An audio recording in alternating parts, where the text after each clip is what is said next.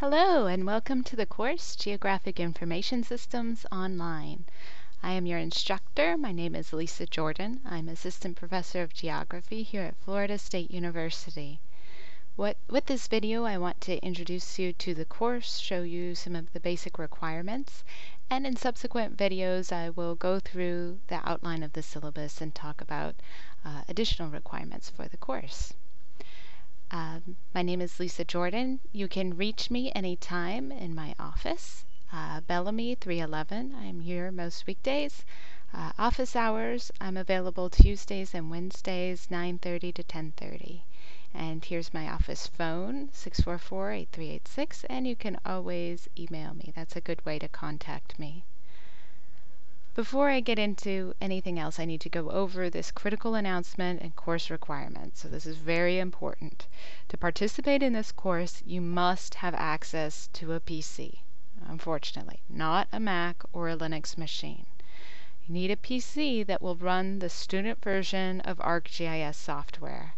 So we introduce you to Geographic Information Systems through a software, and this software currently only runs on PCs. So unfortunately you have to have a PC to take this course.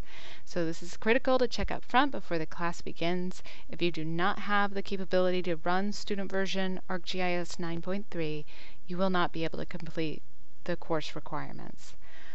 The student version of ArcGIS 9.3 is included in the required class textbooks, GIS tutorial workbook for ArcView 9. Also, if you are enrolled in the MSGIS program, you need to take Introductory GIS on campus in the Geography department. So if you got in here by accident, please drop this course and take the on-campus course. All other graduate and undergraduate students, you're welcome to take this Introduction to GIS online. All right. To further emphasize, what you will need for the course is on here Amazon.com, GIS tutorial workbook for ArcView 9. It's updated for ArcGIS 9.3. Here on Amazon it's $50. It's not, I believe, not in the bookstore. I apologize for this. If you order soon, you should have your book by next week.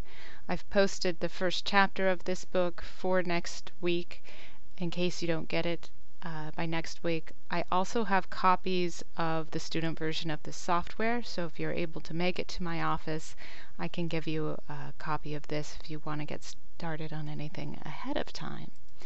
But for this first week, we're just doing basics, introductions. So you don't have to worry about it, but please get on track with this to get a book as soon as possible.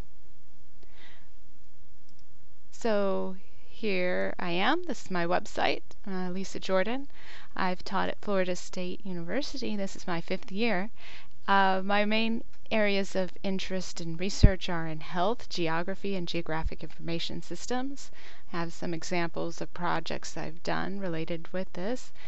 Population Explorer, it's a web GIS for the USAID's famine early warning systems. I've worked with some nice folks in Kenya on this project. My friend Cleena Raleigh and I have been continuing to publish on the social dimensions of climate change, and I bring the strength of GIS analysis into that work. I've also worked on issues in environmental justice in Tallahassee, and I'm very interested and a big advocate for using GIS, GPS, and virtual globes in the classroom.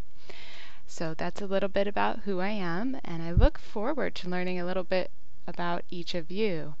In the Blackboard course, you'll find the syllabus, you'll find the course library, readings for each week, and you'll have assignments each week posted here. Your first assignment is to introduce yourself and become familiar with your cyber classmates. This is due next week, and so I look forward to seeing you and maybe hopefully some pictures of you if you're willing to post them. I'm looking forward to a good semester. I love this course. This is now the 2nd time that I will be teaching online, and I'm glad to have you here.